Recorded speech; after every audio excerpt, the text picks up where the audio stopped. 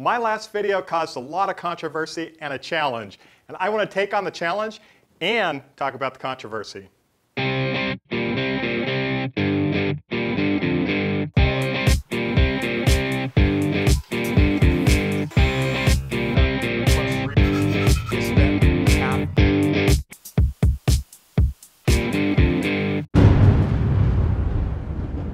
Hey guys, welcome back to Metal Tips and Tricks. My name's Dale.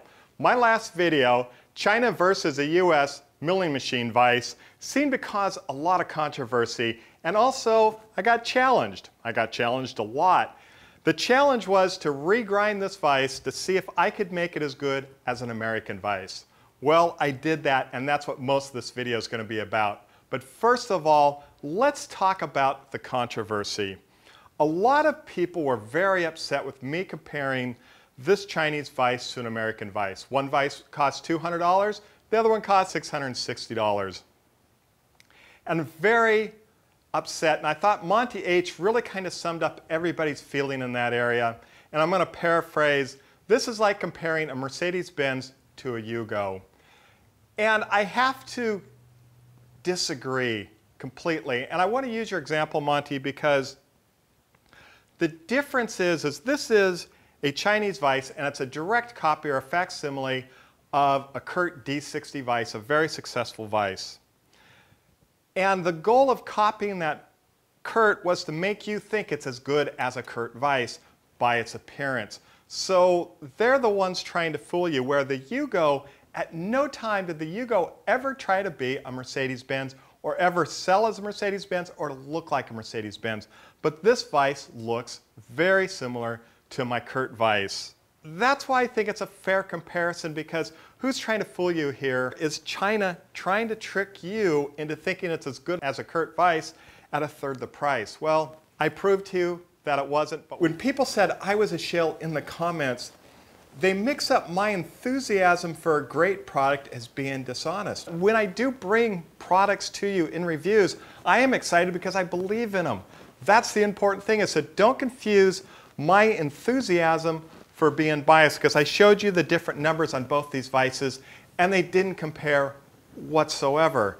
So I just want you to understand that I'm going to be bringing more products to you that I'm excited about and new things. It's kind of like if you go to FabTech. You go to FabTech not to see old stuff, you go to FabTech to see what's the newest, the best, and the greatest items out there. And that's what I'm trying to do on this channel. Steve Winn is a fan of the channel. He contacted me a while back and said he wanted to give me one of his vices. And I was very excited about it. I went on the website, looked at it, just found it amazing. So I called him, we talked about it a little bit, and we came up with an agreement that I would do a couple videos talking about his vise. And I did that because I believe in it. Steve is an entrepreneur and an inventor, and I want to bring forth new products like this that I believe in. So I am not like other people out there that want to buy things, tear them apart, put them back together again and say, hey, they don't work. I wonder who that might be. I want to build people up. I want to find entrepreneurs that are bringing great new product to our space that we can use. So with that being said, let's go into the regrinding of this vise. So I'm going to take the whole thing apart. I'm going to measure it just to kind of see where it's at, see how flat the bed is. You know, the numbers here are all over the place. Even from one side of the rail to the other, the numbers are just a mess. And what that says to me, the cast iron was not cured correctly and the stresses were not relieved before it was ground. In other words, they cast it, they ground it, they put it in a box and shipped it out. We've mapped this out. You can see we've got a lot of work ahead of us, but I want to do a little bit further. We're going to ink this up as though we're going to scrape it in. I've got some challenges here. Since the surface is a ground surface, we may not be able to ink this as well as I'd like, so I'm going to put down a very, very thin layer of spotting dye. Some people call this inking, some of them call it spotting. And we're going to see if we can't get a better look at how flat this is. Next, I'm going to put a little highlighter on here. This is yellow, which, as you remember, is opposite of blue. Got quite a bit of rock there. pivot it, high point, high point. Let's see how much transfer we got. We got a little blue there, a little blue there, a little blue there. So this thing is definitely dished out in the center. Let's take a look at the back side. You can see we've got some blue here, got some blue here, here, here. So those are all our high spots. So it'll be interesting to see when I start taking this down to how flat we can actually make this, because I've got some challenges when I put this on the surface grinder. Because it is rocking and it is so extreme where the high spots are and especially the low, when I clamp this down on the magnetic vise on the grinder, is it going to twist it, pull it down? How's it going to affect it? So I've got to think about how this is going to go onto the grinder. Here we are in the grinding room. We're going to stone the magnet, make sure there's no burrs on it, stone the vise, clean it off, make sure it feels good. And we're going to set this up, we're going to set it up in multiple different ways. We're going to actually flip it over like a pancake several times to add a consistency to the grind. And it's kind of a trick you have to do with something like this. We don't have a good surface to work from. And I've already kind of worked on the bottom. I blued it up, I scraped it a little bit, tried to get it better, and now I realize what I need to do is actually shim it.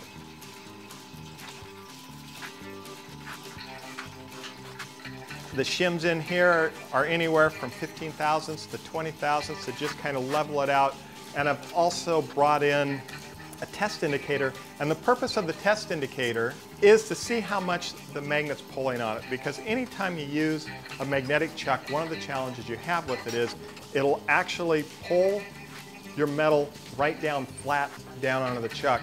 So if your part has a bow in it, it may correct it, you grind it, relieve the magnet, and the bow comes back because the metal wants to return back to its neutral state. Now we're going to ground it. We're not going to grind 100% flat because that's not my goal. My goal is to develop a consistent surface overall side. So now we're going to flip it over, look at the back side. Challenge here is my surface grinder is only 6 by 18. Lengthwise I'm good, widthwise I'm not. So luckily I can just kind of move the part from side to side and kind of take advantage of it. It will throw it off a couple tenths, or as much actually as a half a thousandth. It's hard to say because also when you do that, you shift the weight around. You also shift the table around also, and it kind of gets tweaked a little bit here and there. We're going to grind on the bottom, shift it over, finish up the grind, then flip it over again like a pancake, stone it off first, flip it over like a pancake, and now we're going to regrind the top of the bed again. Check it out, work it, and as we're regrinding it, this is going to be close to a finished grind. I'm not sure, because the next thing I'm going to do is, when this grind is done, flip it back over, do the bottom of the vise again. So we kind of rework it. Now, at this point, I stone off the bottom and I go measure it. And the measurements came out to plus or minus 2/10. The vise body has now been ground. It's looking really good. Our next challenge is the movable jaw and the fixed jaw. We're going to measure them, we're going to see how far out of square they are, and then we're going to figure out a grinding strategy. First, we're going to bring over our cylinder square and make sure we're set up to 0. This test indicator is a half a thousand, so each mark on there evaluates to a half a thousand. So if the needle is over here at 5, it's 5 thousandths out. Let's start with the big fixed jaw. We're going to, of course, take our stones, clean up the edges.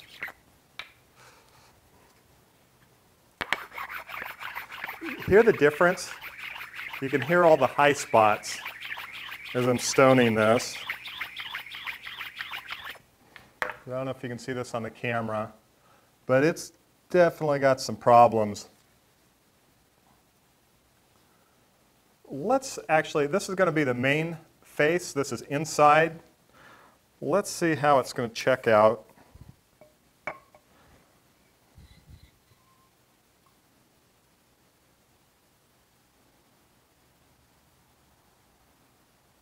So it's out 8.5 thousandths.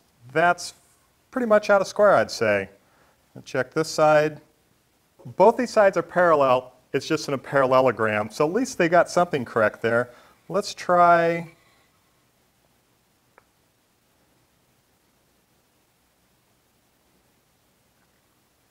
Okay, we're about 8 thousandths out there. About 8 thousandths there.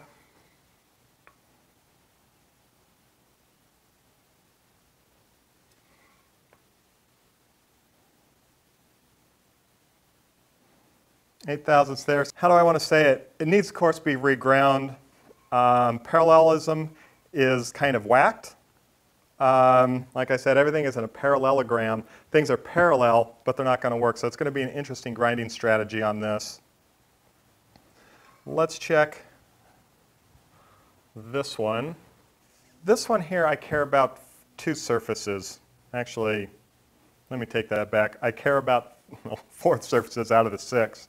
I need to make sure these are parallel. I also need to make sure the bottom and the top are parallel, and that everything is perpendicular to everything else. I know this is going to have to be reground. This one has to be reground, and they have to be matched, especially on the top. But let's just take, let's reset our gauge.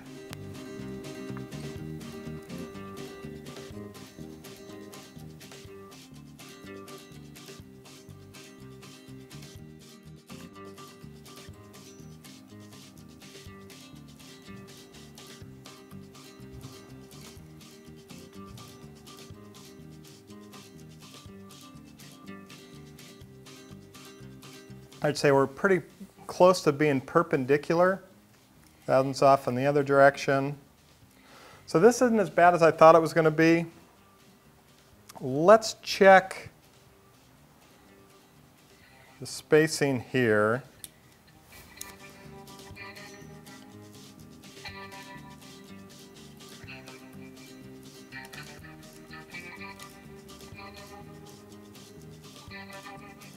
We're about 20 thousandths here out of parallel to this face. That's a problem, so we've got 20 thousandths to take off of that to correct it.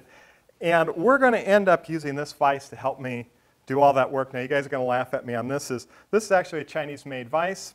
I've tested it. It's accurate within about 0.2 of a thousandth of an inch. This thing rocks. For the people that think I hate Chinese stuff, it's no, I hate bad quality. Unfortunately, there's a tie to the Chinese stuff with quality is a question.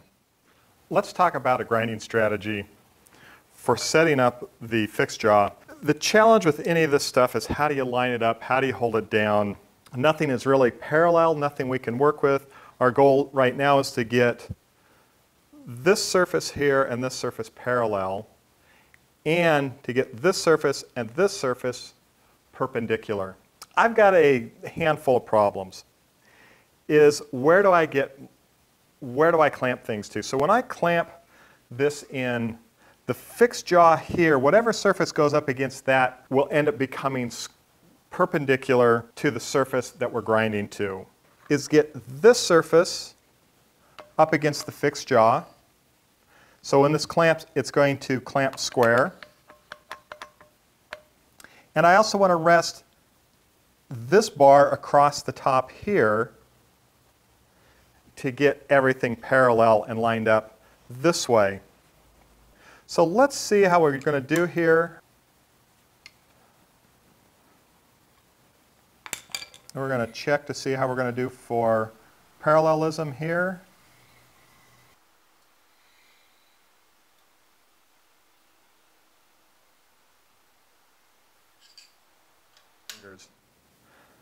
This one here, the movable jaw, well, we've got other challenges with it. I've already laid out this area here just to see where we're at. This thing is not, these surfaces are not parallel or aligned by any means.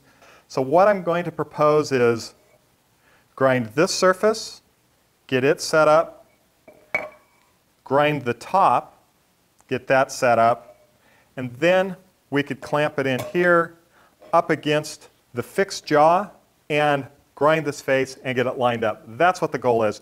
Challenges here is the height. There's quite a bit of difference. This 3-inch vise is the largest vise I have. I've been looking at buying a 4-inch. I just haven't gotten around to it. It'll probably be on my Christmas list. So let's take this down to the grinding room and get this all set up and see what happens.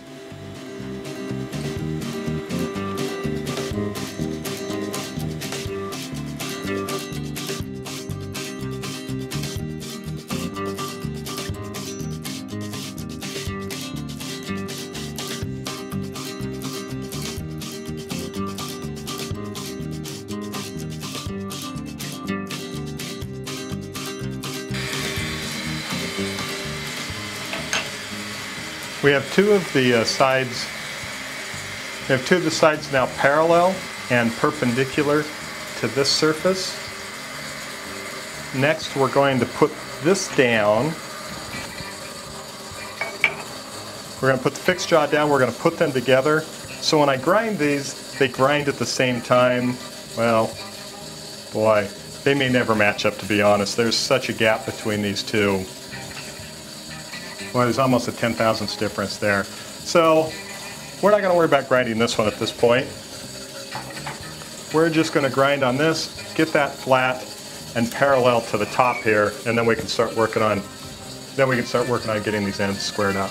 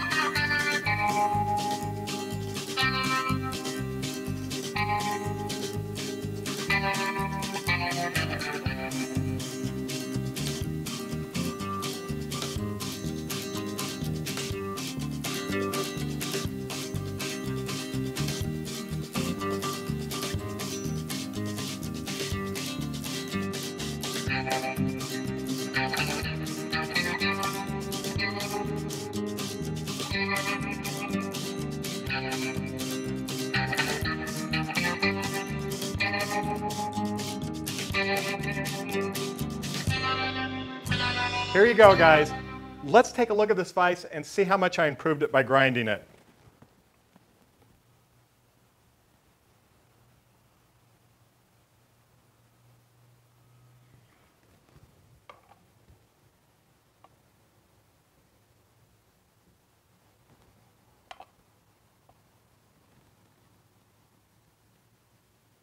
So we're about 1/10 off of this being perpendicular, which is excellent. Let's check the bed, see how it looks. Now, if you remember, this bed was out, I don't know, I'm trying to remember, about 4/1000ths, and sometimes it would be high on this side and low on here. So it was just a real mess.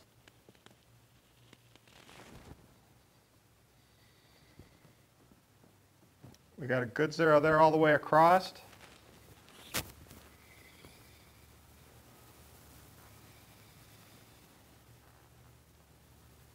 About 3.5/10. That is amazing for something this size. I'm very happy with that grind because we're working on a grinder that it wasn't big enough to do this grind, but it looks great. But the real proof is we need to put this under a load and see how much it changes. So we're going to switch some vices around here a little bit.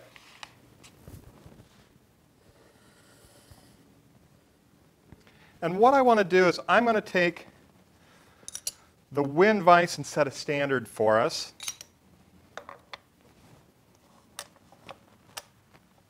So that we're clamping these both at the same pressure. What we're going to use is a torque wrench. And I'm going to measure this block, and when it raises up to 1/1000th of an inch, because that's where we stopped last time, I'm going to set the torque wrench, and then we're going to apply the exact same amount of torque here. Now, we do have some challenges ahead of us. This one does not have as good a screw or bearings in it as this one does, so we're not going to get an exact reading. We would actually have to get some sort of strain gauge in here to actually measure it correctly, but this is going to give us at least a general ballpark.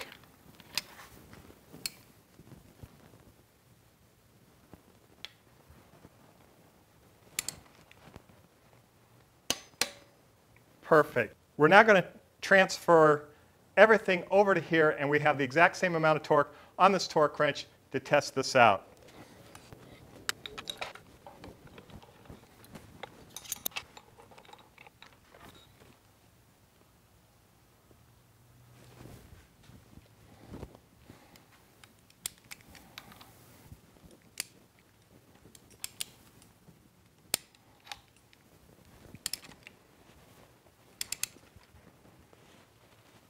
Now what is interesting I'm seeing here is how much the needle moves and then comes back. So 4 thousandths. Let's try it again.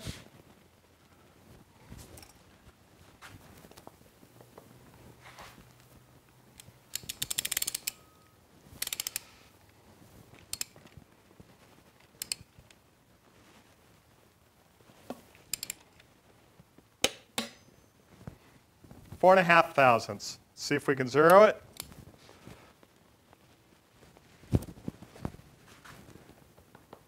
That's about a half a thousandths. Let's try it again.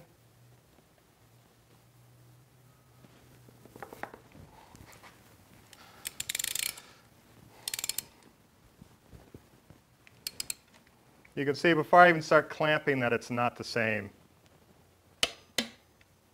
Wow, 5 thousandths out. Well, it's kind of interesting. Now, the challenge was, could I grind this and make it as good as a US vise? Well, we obviously ground it, brought it to incredible specs, and it's still off an average of 4 thousandths, which is exactly what we had before we ground it. So I have to say I failed, you guys. I was not able to make this vise as good as this vise. It took me 12 hours. You guys have to decide, is it worth 12 hours of your life to regrind one of these vises? And I want you to look at time as this commodity. And the commodity of time is, so your shop time, let's say it's 50, 100, 150 an hour, I'm not sure. Let's say it's $100 an hour. I just spent 12 hours on this, and it cost $1,200 plus $200 for the vise. So we're into this vise for $1,400, and it's still not as good as the Winn or any other American vise, I'm sure. So why did this vise fail after all of this work? Well, it really comes down to the quality of the cast iron and the casting itself. When you cast a part, you have to let it normalize or equalize. It's under a lot of stress. One of the ways you do that, or two of the ways you do that is, one is you let it cool very slowly. In other words, you don't pull it out of the mold. You let it stay in the mold and let it cool to room temperature. Another thing you can do is do shot peening, which is you just bombard it with a bunch of little pellets over and over, and that actually relieves the stress. This one obviously did not have the stress relief because you could tell by the way it was first ground that it was so inconsistent that you could tell that it moved after it had been ground. The next problem is the quality of the cast iron. We don't have as much. We have about 12 pounds less, which is considerable here, so it can be very flexible when using it. Now, one thing that would help correct this, if this was actually physically clamped down to a table, that would help improve its quality. I hope you guys enjoyed this experiment. Down below is a button that you can subscribe. If you've already subscribed, click the little bell so you can get notifications when the new videos come out. All right, guys, till the next time, go out in your shop, build something cool. Thanks.